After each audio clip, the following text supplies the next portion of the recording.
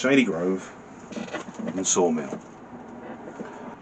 You start in your root position, which is your first finger on the second string in the second fret position, your root position for your opening chord.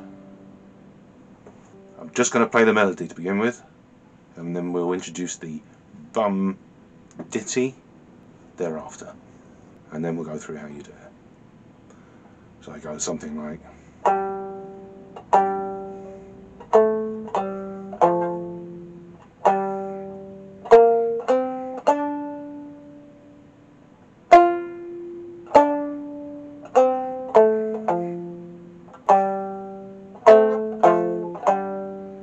so we're going third string open twice, then first finger on the second fret of the third string,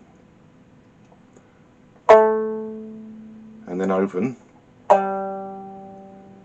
and then the last note is the second finger on the third fret of the fourth string, and again,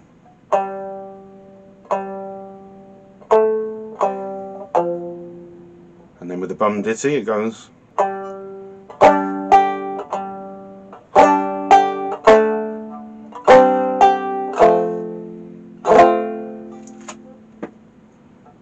and so when you find yourself in this position, you should be playing this chord, which for guitarists is a bit like the G chord, but this is your second chord. It's your second finger on the fourth string at the third fret, the first finger on the third string at the second fret, and this is slightly optional, because the fourth string and the first string are the same note, you can play the first string with the third finger on the third fret. Without, it sounds like this. Bit weird, but acceptable. So, root position with your first finger.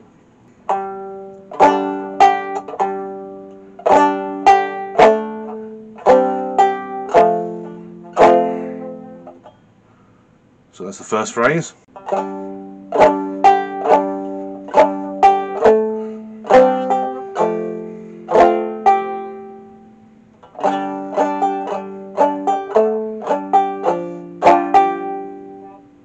Second phrase. Back in the root position again. That's the second finger on the third fret of the third string, and again third string open, second finger on the third fret, then everything off, then your first finger back on the root position of the second string at the second fret.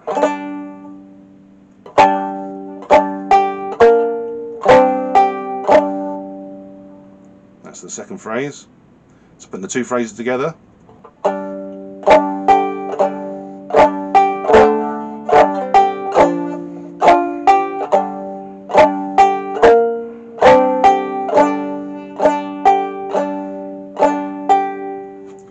So that's phrases 1 and 2. Phrase 3, you keep your finger on the root position, the second string, second fret, but you put your second finger on the first string at the third fret,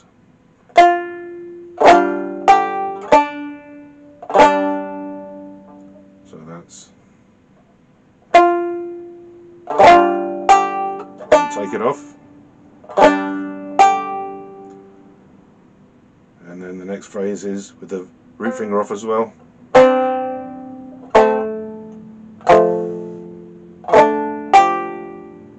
So let's do that for you. Second string open, third string second fret with the first finger, and then 4th string, 3rd fret, 2nd finger,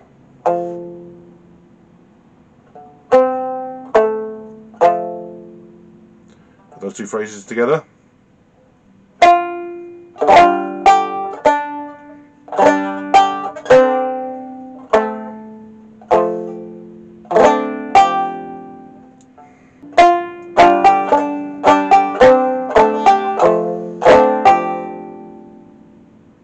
and then last phrase, root position,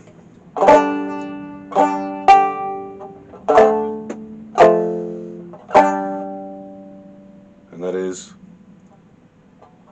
3rd string open,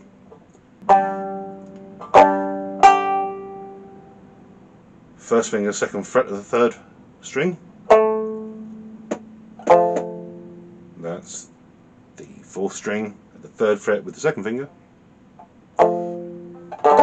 and then back to the root position. So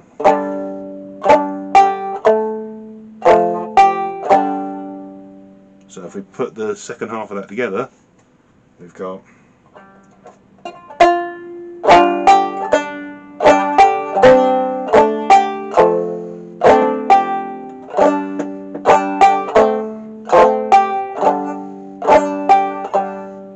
if we put the whole lot together, we should get something like this.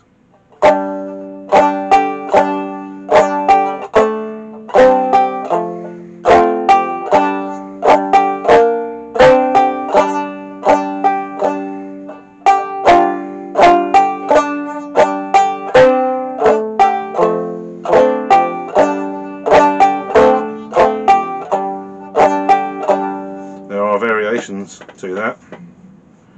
Variations are great. The more variations you have, the better your sound, and the more times you can go around with the tune, really, because you can do a different variation each time.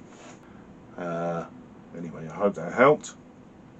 There are plenty of people that teach this tune, and I'll try and leave some links in my description for some far better tutors.